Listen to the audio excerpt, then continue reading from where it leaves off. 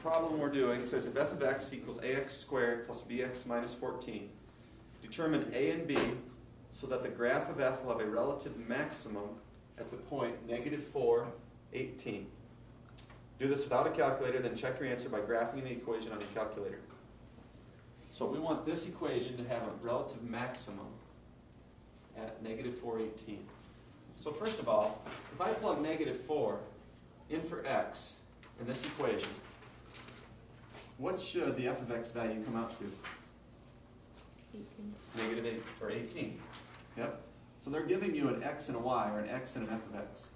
So you can get one equation by plugging in -4 for x and 18 for f of x.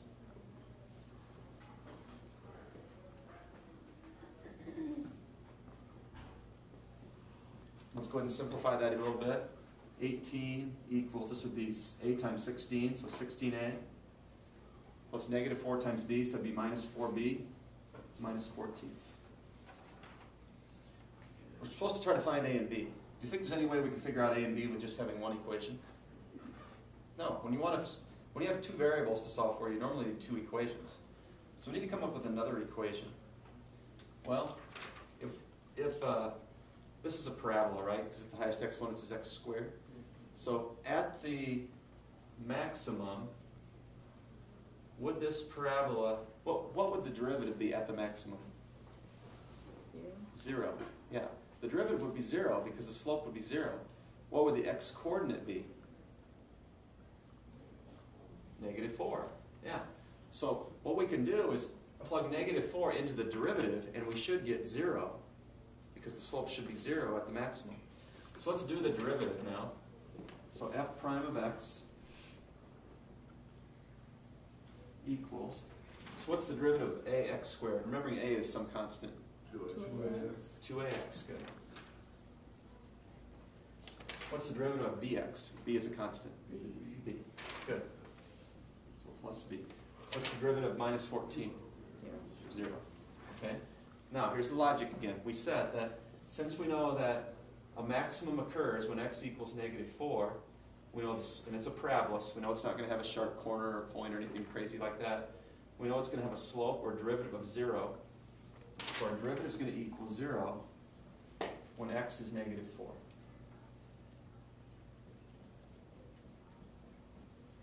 So I can simplify that and get 0 equals -8a plus b. Add 8a to both sides. 8a is equal to b. Any questions about that part? Question? No? Okay. Now, we have two equations and two variables. How could we use these two equations together to maybe figure out what a and b represent? Right, plug 8a in for b. Substitution. B is equal to 8a. So every place I see a b up here, I can substitute in 8a. So I'm going to have 18 equals 16a minus 4. In place of b, I'm going to plug in 8a. Because b equals 8a, I can do that. I could add 14 to both sides. That's going to give me 32 equals 16a minus 4 times 8 would be 32a. So 32 equals -16a. Divide by -16 on both sides.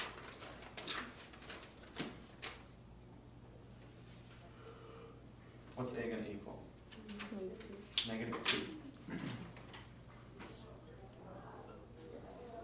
Now, does that surprise you that we got a negative number? If it's a parabola and has a maximum, what shape do you expect it to be? Yeah, if it's a parabola, because it's the highest exponent is x squared, if it has a maximum, we're expecting it to be concave down, aren't we? So we're expecting a negative a value, because a negative a value means the parabola is going to frown, right? It's going to be upside down, concave down. Okay, once I have a, how do I find b? Right, plug -2 in for a right here now. So 8 times -2 equals b. So -16 is your b value. Now to check your work, just go up to your original function, f of x. For For A, we're going to plug in -2. For B, we're going to plug in -16. And we have -14. You just graph this. You could graph it on your graphing calculator, and then go to the point -418 and make sure that's really maximum. If it is, then you know you did it correctly. Any questions?